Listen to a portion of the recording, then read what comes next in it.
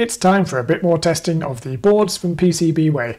I must say these boards have come out amazingly well. Check out PCBWay, there is a link in the description of the video. And thanks also to all the Patreons who are supporting me. So what I want to test today is the battery charging and the expansion port. So I've plugged in a battery, you can see it's at 4.1 volts. And we're testing out the charging circuitry, and I have messed this up before, so I'm quite interested to make sure that I've done it right. So hopefully we should see the battery voltage going up. So that seems to be pretty successful.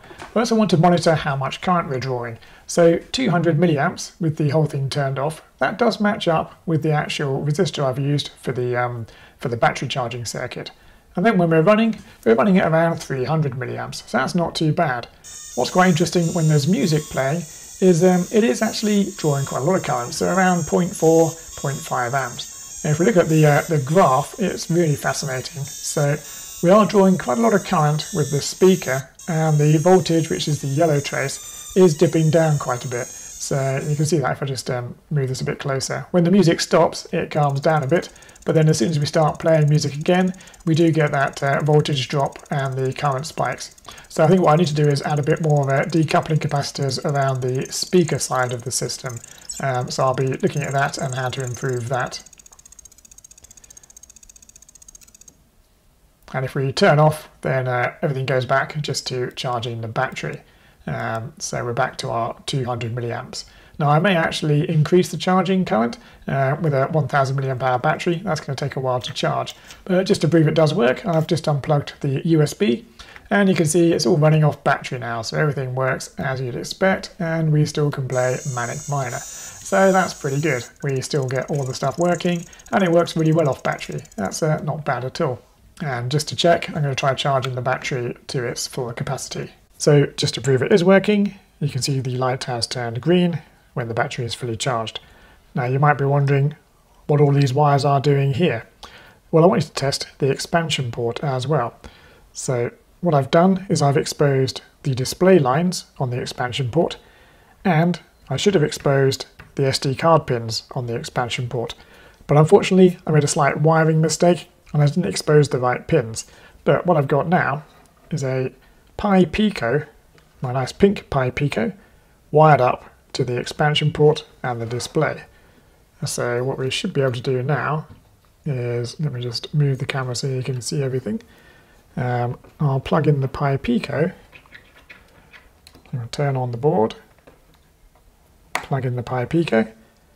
We're now running an emulator on the Pi Pico, which is driving the display via the expansion port, and it's hooked up to my keyboard.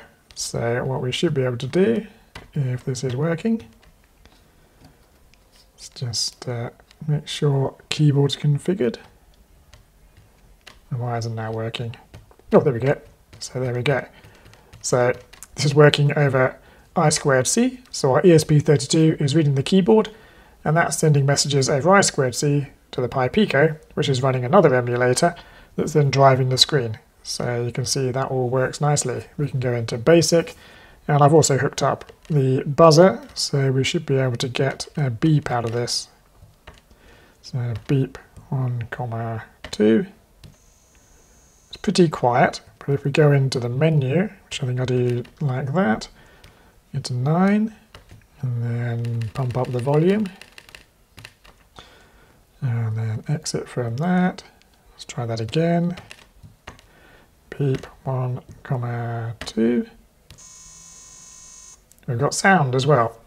Now, I'm going to jury rig the SD card so that I'm exposing the right pin and try that. And then I'll show you something quite interesting. So I've got my bodge wire wired up, and now I've got everything else wired through the expansion port. So if we go into the menu, go into snapshots, you can see we have all these snapshots, and that works well. So let's scroll down and we'll start up the usual Manic Miner.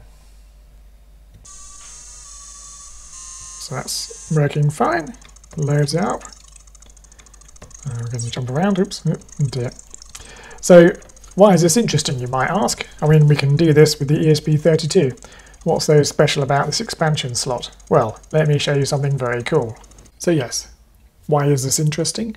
Well, I've now wired up an HDMI breakout board. still plugged into my keyboard here, but if I turn the camera around, there you go. We have a big screen. Everyone's been asking for it. You've now got one.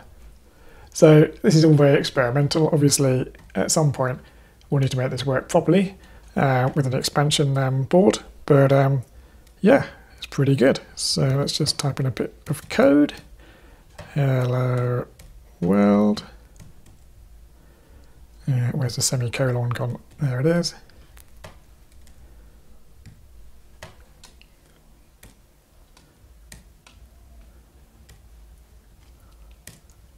There we go, big screen for you all. So obviously what we need to do is get this board actually finished and in production. So the expansion board will come later. I need to start thinking quite carefully about EMI and EMC. So I'm going to spin up a new version of the board. I'll be switching to a 4-layer board, and I'm thinking about those sort of things now, getting ready for production. So I'll see you in the next video.